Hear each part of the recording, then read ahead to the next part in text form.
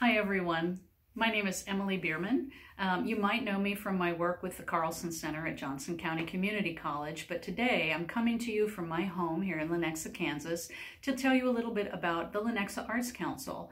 I am a member of the Arts Council. There are 9 of us who make up the council. We are appointed by the mayor, and I'm here to give you a little bit of a scoop on what's going on with the Arts Council in Lenexa. First of all, I want to say a big thank you to the Arts Council of Johnson County for hosting this video today, and also a huge thank you to our governing body, the City Council and the Mayor of Lenexa, for making the arts a priority and for funding the arts for the city of Lenexa and for our citizens.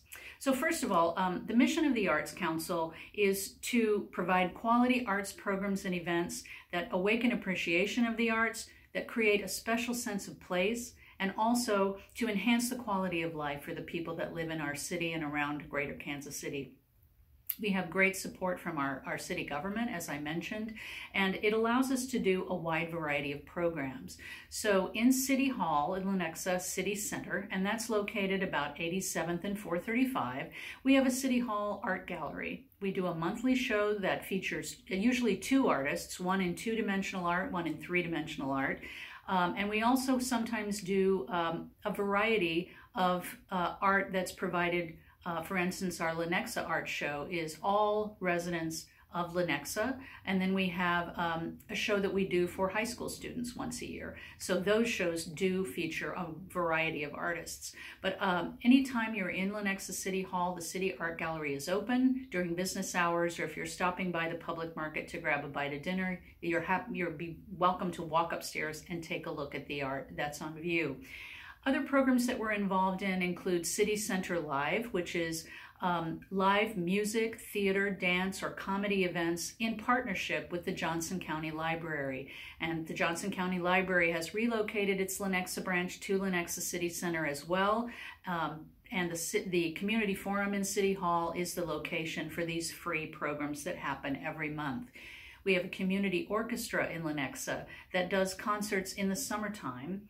Theater on the Trail, which takes a group out to Black Hoof Park, and local actors perform a play, and in between acts we do a little hike, Theater on the Trail. So that's been a really wonderful and popular program.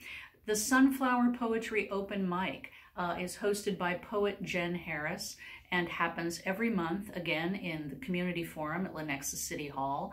And it opens the mic to any local poets or spoken word artists that would like to come and share.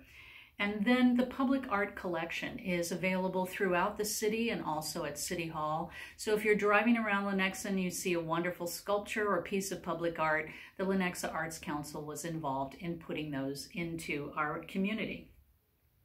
Now, obviously, these programs I've described to you are what happens under normal circumstances, and since we're all quarantining and locking down and staying safe right now, during the pandemic, we've changed the format of some of our programs a little bit. So for the Sunflower Poetry Open Mic, we have gone virtual, and if you didn't know how to use Zoom before the pandemic, well, I bet you're an expert now, right? So you can access the Poetry Open Mic any month through a Zoom link that's on the lenexa.com website.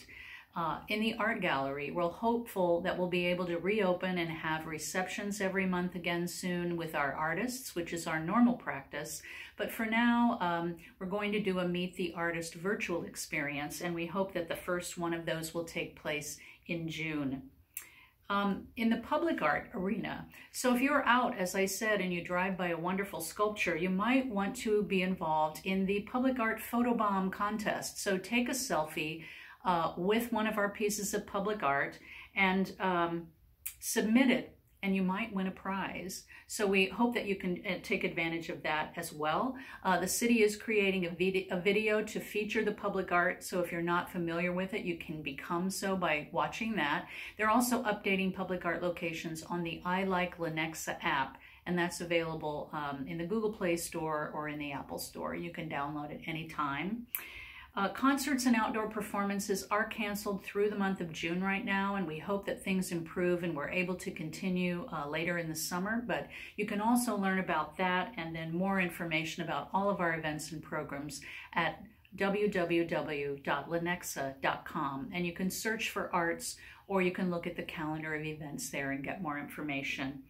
If you have any questions about these programs, you can certainly contact our staff art liaison. Her name is Suzanne Neely, and she is a rock star. And her email address is sneely, that's SNEELY, @lenexa.com. So thank you so much to the Arts Council of Johnson County and to the Lenexa City government for supporting our wonderful arts programs in the city of Lenexa, Kansas. And thanks to all of you for watching this video today. Have a great day.